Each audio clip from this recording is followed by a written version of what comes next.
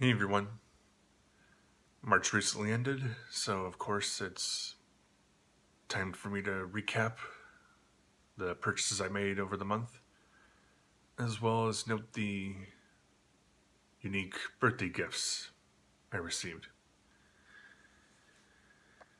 Starting off with comics, IDW's all-new Transformers Issue 1, their full comic reboot after the recent ending of their long-running continuity.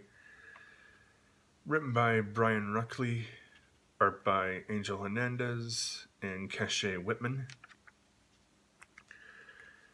Taking place before war breaks out on Cybertron, with situations like the young bot Rubble being taught about society by Bumblebee and Windblade, while social unrest starts to build with the Ascenticon movement. Starting off very slow, but it's still nice to give this a chance.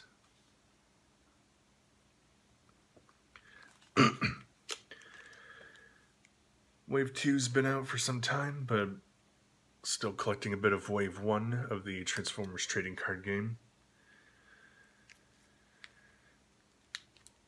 Character card luck isn't great this time around, with Wheeljack and duplicates of Prowl and Mirage.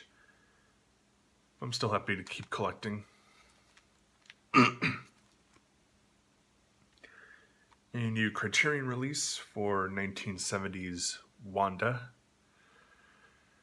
directed and written by and starring Barbara Loden, as this woman kind of on the outskirts of society after divorcing her husband and losing custody of her children. Kind of looking past her marriage to the controversial Elia Kazan, I figured this would be interesting to add to my collection.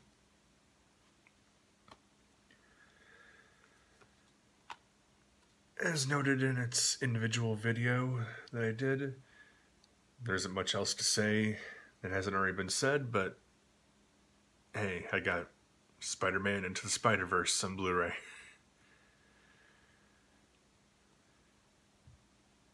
With both style and substance, it's been highly acclaimed, and deservedly so.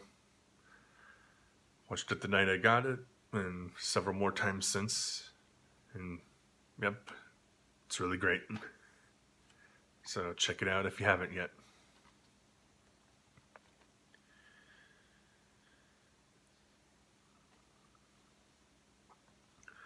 Over into trade paperbacks. Going back for my Hasbro Universe collecting.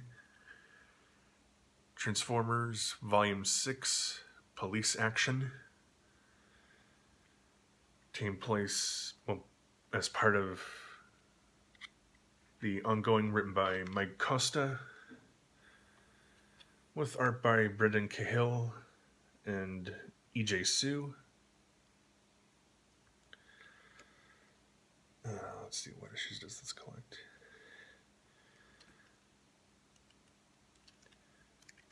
I forget which, but it's part of a back and forth story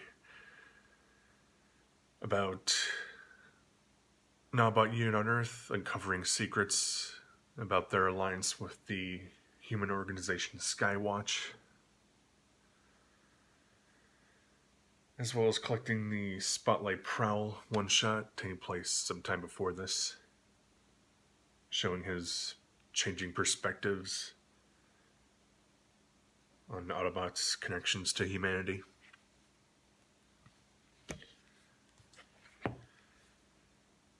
And with that, also Transformers Volume 7, Chaos. Written by Mike Costa and James Roberts. Art by Livio Romandelli and Casey Collar.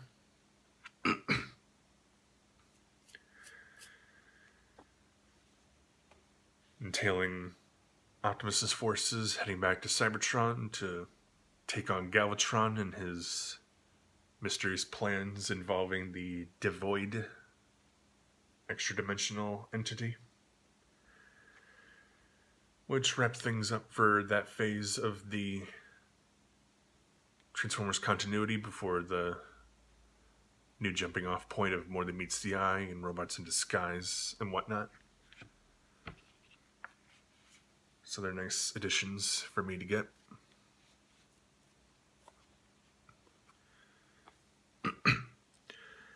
Another Criterion release, I Want to Hold Your Hand. Directed by Robert Zemeckis in his feature debut, released in 1978. This comedy based around the very beginnings of Beatlemania in the US. Sounds like a goofy, fun time, so figured another nice blind buy.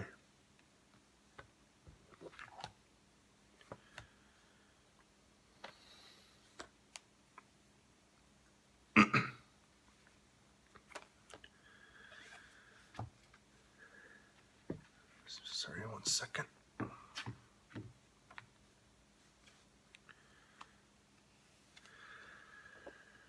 Unrelated to the new movie, despite the timing, Transformers Bumblebee, the 4-issue miniseries, all staying place during the Costa ongoing from a while back. Written by Xander Cannon, art by Chi. 4-issue miniseries about Bumblebee taking up leadership of the Earthbound Autobots and the challenges he faces there. And another character-focused miniseries from that era of the continuity, Transformers Ironhide. Written by Mike Costa and art by Casey Collar, involving Ironhide waking up on Cybertron, supposedly after dying on Earth, and figuring out what his new purpose is. And so again, nice to add to that era of the Hasbro universe. Sorry if I bumped the camera.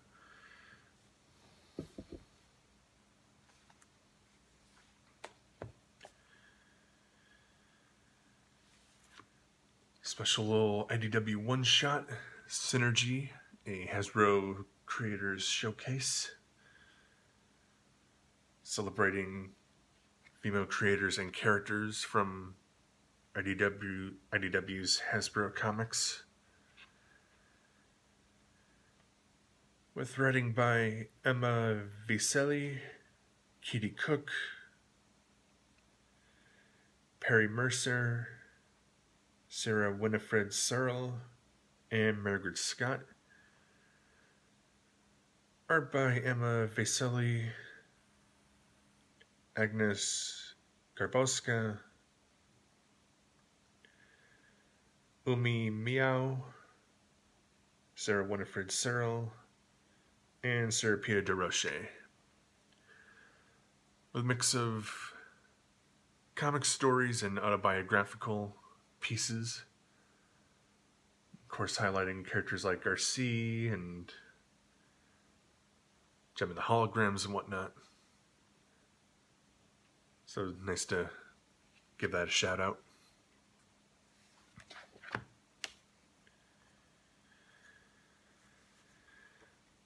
With it coming out on a twice monthly schedule, also issue 2 of Transformers. Same writing and art, Brian Ruckley, Angel Hernandez, and Cache Whitman. As investigations are underway about the first murder in this era of their history. And things continue to heat up around the Ascenticons and their overall place and ideology in Cybertronian society.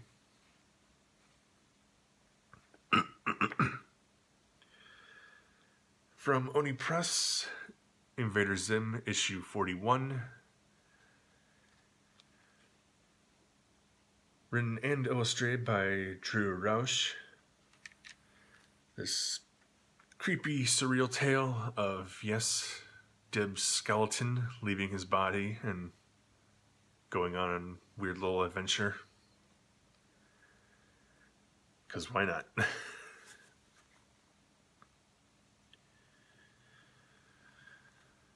Also, I've begun collecting for Wave 2 of the Transformers trading card game. Of course, with all new characters, my luck starting out is pretty great. The character cards being Acid Storm, Skywarp, and Silverbolt. So I'm already starting off getting a combiner together with the aerial bots. So that's cool.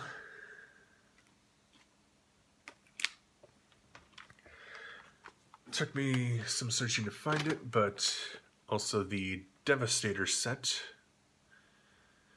featuring the 6 character cards needed to form him, all 6 Constructicons, as well as a 40 card deck, especially based around them. So that's a really nice addition to have. Despite the effort taken to locate it.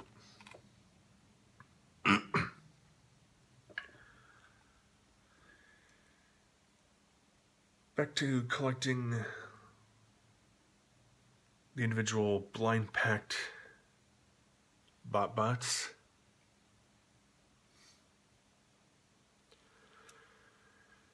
For a Head Dimlet and Venus Frog Trap. But I did get the new Coco Crazy. Like with Dimlet, the little flashlight. Might as well just show off the new guy. Coco Crazy has a cup of hot cocoa.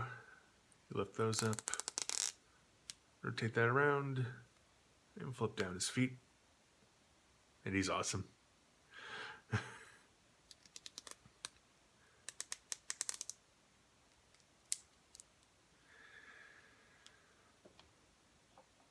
Series 2 seems to be hitting stores starting pretty recently, but still like to get some of the first series. Finish collecting those. And now on to the birthday stuff. The Naboo Starfighter Lego Microfighter with Anakin and just R2-D2's dome, given the proportions of the set.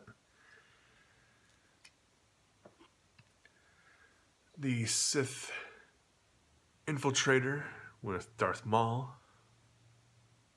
Really cool.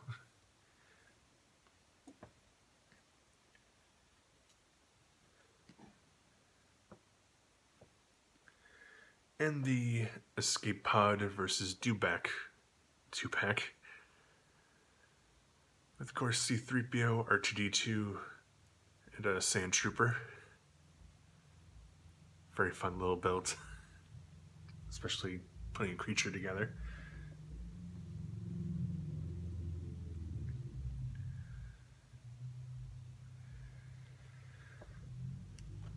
JoJo's Bizarre Adventure, Set 1. Collecting the Phantom Blood and Battle Tendency arcs, comprising the first 26 episodes of the anime. With Jonathan Joestar going up against Dio Brando and his grandson Joseph going up against the Pillarmen. I'll describe this more in a moment. Set 2, comprising the first 24 episodes of Stardust Crusaders. in which Joseph's grandson Jotaro Kujo takes part in the fight against enemy stand users on the way to Egypt to face the resurrected Dio. And yes, set 3, collecting the 24 episodes of the Battle in Egypt latter section of Stardust Crusaders. As the hero's fight finally reaches Egypt, but it still takes a while to get to Dio himself. These sets are pretty cool because they not only include a Blu-ray and this pretty sturdy casing, but also art cards of the many key characters, as well as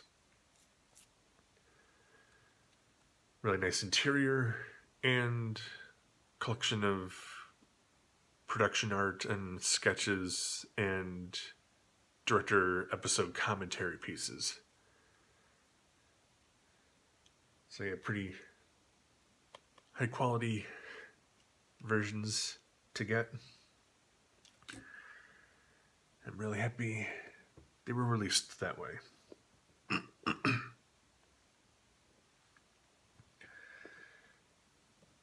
Having a lot to go through, I probably misspoke a little bit on some things. Of course, that's what the additional notes and stuff are for in the description of these videos.